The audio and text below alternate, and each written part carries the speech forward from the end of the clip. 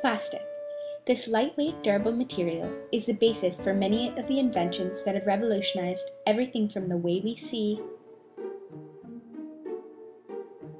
to the energy we use.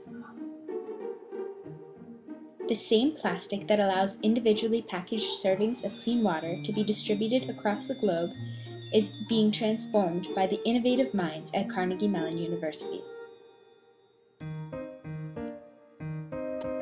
A semi-automated machine is being developed that will take the plastic bottles and turn them into long strips to be used as thatch roofing for communities in rural Ecuador. The machine must be simple with replaceable parts and must be able to be fully built in Ecuador. This will vastly improve upon the cumbersome metal sheets that are currently being used as roofing material. The reformation of plastic bottles will include sorting the bottles based on size, cutting the tops and bottoms off, while maintaining the maximum rectangular area of the bottle, then flattening and fusing these bottles into sheets of plastic.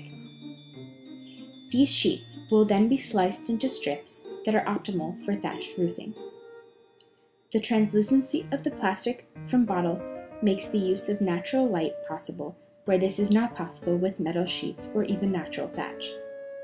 The lightweight property of plastic thatch makes the installation much less labor-intensive. The durability of plastic allows for plastic thatched roofs to last longer than natural thatch. Its water-resistant properties, in conjunction with the lightweight formation of layered strips, makes for a weather-resistant roof while simultaneously allowing for natural cooling convections.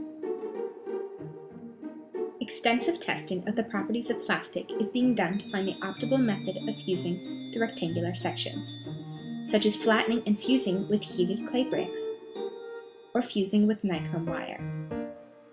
This is just one example of the scope of the impact that plastics can have in a developing community. The sheets of plastic material before the strips are sliced could be used to build a greenhouse. The translucency of the plastic provides a sufficient amount of light to enter and heat to build up, making for an ideal greenhouse that is affordable, durable, and very lightweight. The wide range of applications from this single innovation demonstrates the progress that plastics make possible. Plastics have so many implications that range from the screen you are watching to parts of the building you are currently inside. There are so many opportunities to develop new and better ways to use and reuse plastic. With plastics, innovation is inevitable.